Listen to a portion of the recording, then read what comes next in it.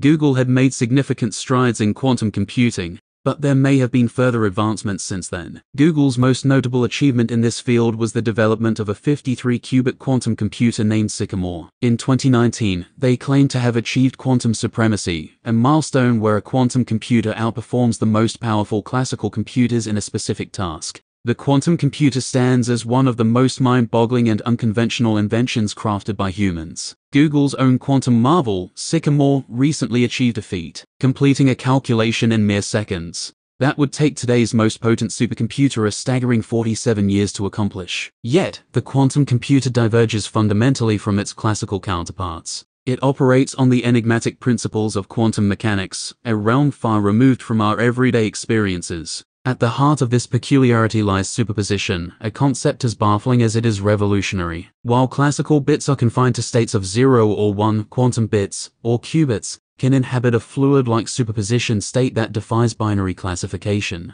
Unlike classical computers, which methodically traverse each potential path, quantum computers explore all possibilities simultaneously in their quest for solutions. However, these quantum marvels demand extremely frigid temperatures just above absolute zero, akin to the vacuum of space, to function optimally. Furthermore, they are remarkably sensitive to disturbances, such as sound, making their operation an intricate dance with the forces of nature.